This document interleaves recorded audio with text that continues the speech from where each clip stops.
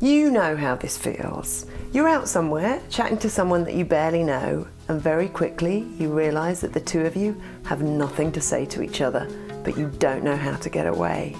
I'm Marsha from yesyesmarsha.com networking. That's actually fun, and today I'm going to show you how to make a graceful exit from an awkward conversation. So usually on the blog and videos, I'm showing you how to have a good conversation with anyone, from how to hold yourself to exactly what to say to get a good chat going. But sometimes there's no saving it. You're out at an event, talking to someone that you've just met, and very quickly you realise that the two of you have no friend chemistry and you're stuck. So how do you get out of it without it being embarrassing and without hurting anyone's feelings? You could go the route of lying about having to go to the bar or the washroom, and while I think that's okay, there is a better way. Look them squarely in the eye, smile your warmest smile, and with conviction say, "It was lovely to meet you." Now, I know you might be thinking, "But Marsha, won't they know I'm trying to get away from the conversation? Won't they feel dissed?" Here's the deal.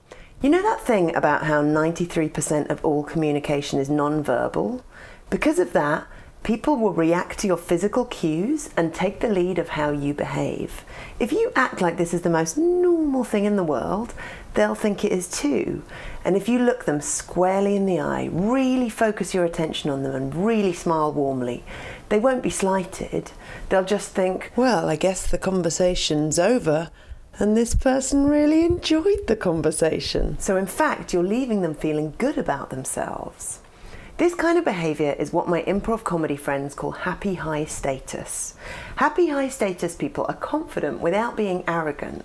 In fact, they use their confidence to lift up other people while keeping their boundaries firmly in place. So famous examples of happy high status people would be Barack Obama, Katy Perry, George Clooney. Imagine if Clooney looked at you square in the eye, smiled warmly, and said, "It was lovely to meet you." How would you feel? Thrilled, right?